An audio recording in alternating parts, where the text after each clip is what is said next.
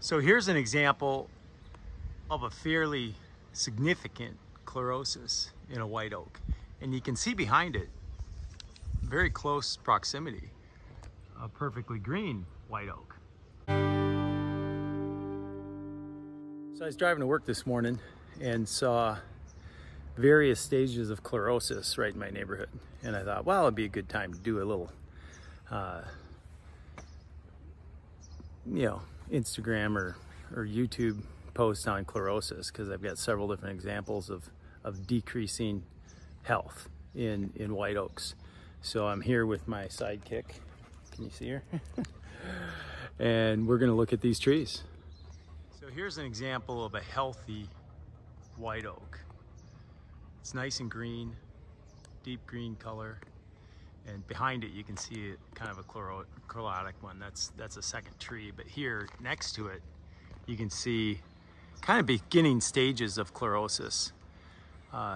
Pretty yellow at the top, it's greener towards the bottom, and then this whole lead over here is pretty yellow.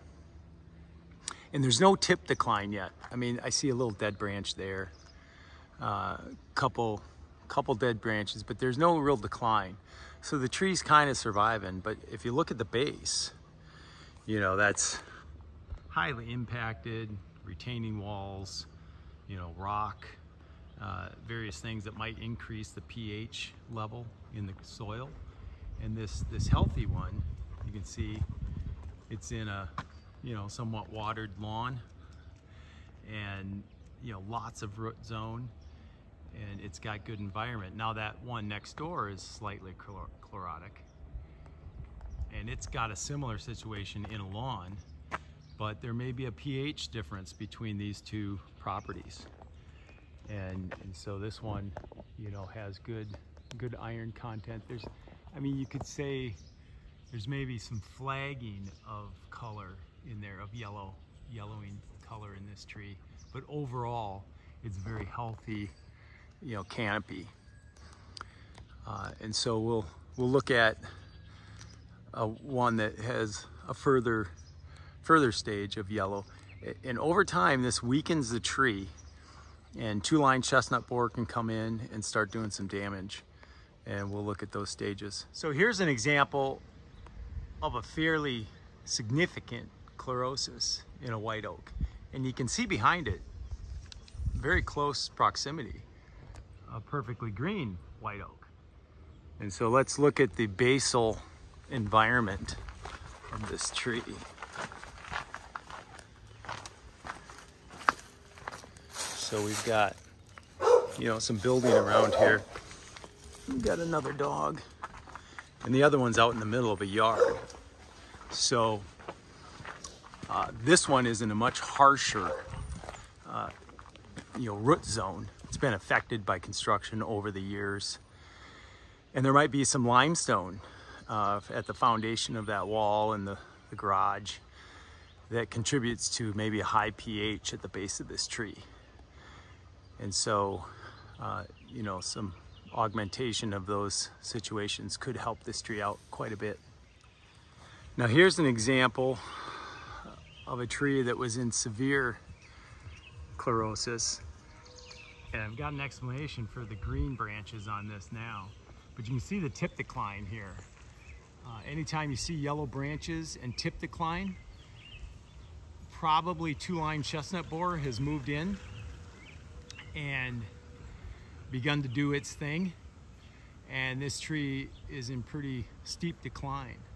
But you can see the greener branches down below, and this tree may have been completely banana yellow, and I would anticipate it was. And now, as there's been some dieback, it has begun to green up on some of the stuff that's closer to the ground, and on that one side there is pretty green.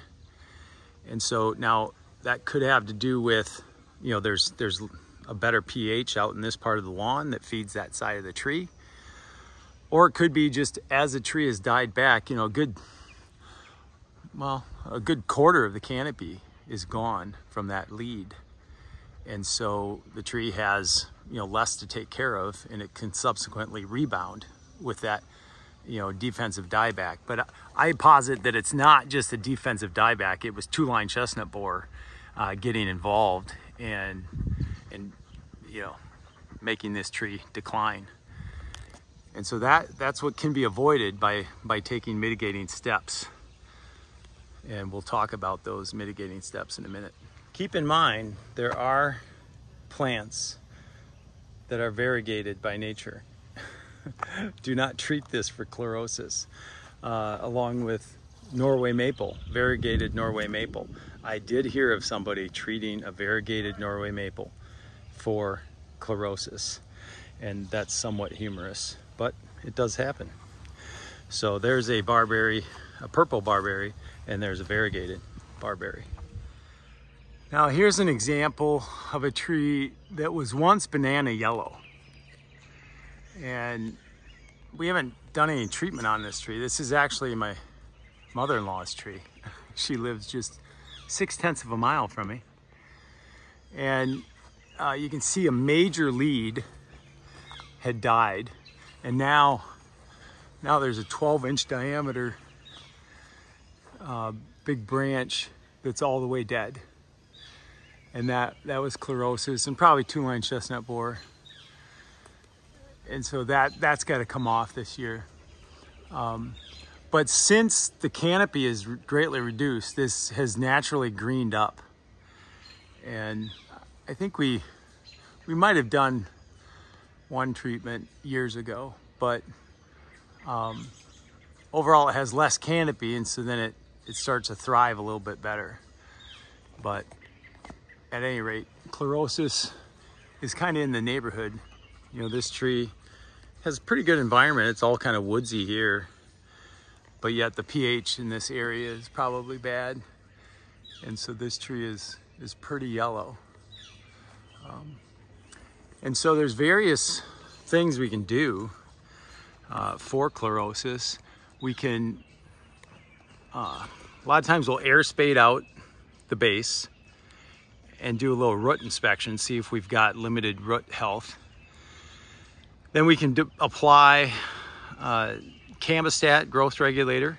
That will help with fine root development and reduce the canopy growth while increasing that fine root development, which can help the different balance of fine nutrients that might get into the tree. Then we add more mulch. In this case, this doesn't need a lot of mulch because it's got kind of a natural environment. But we add biochar into that air spaded cavity.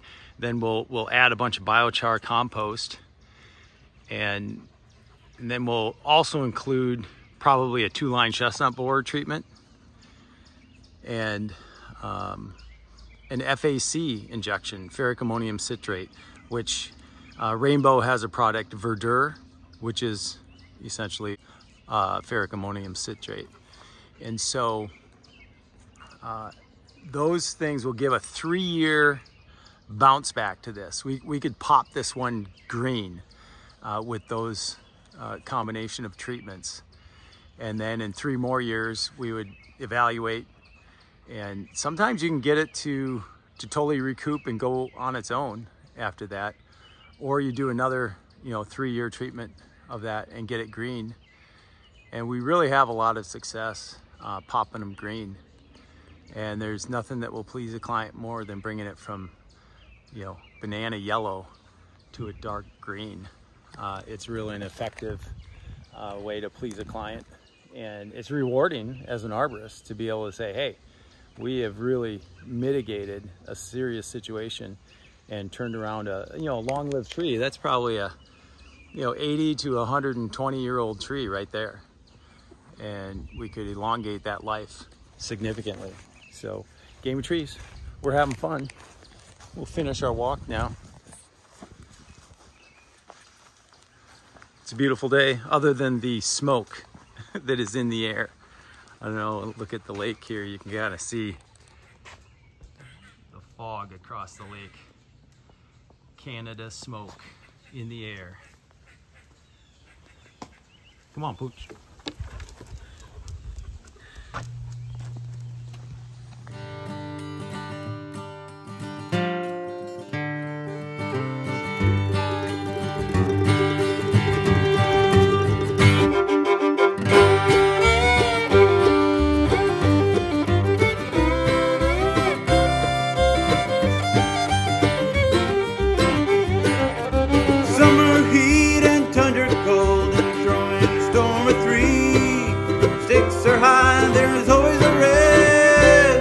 when you're playing the game of trees.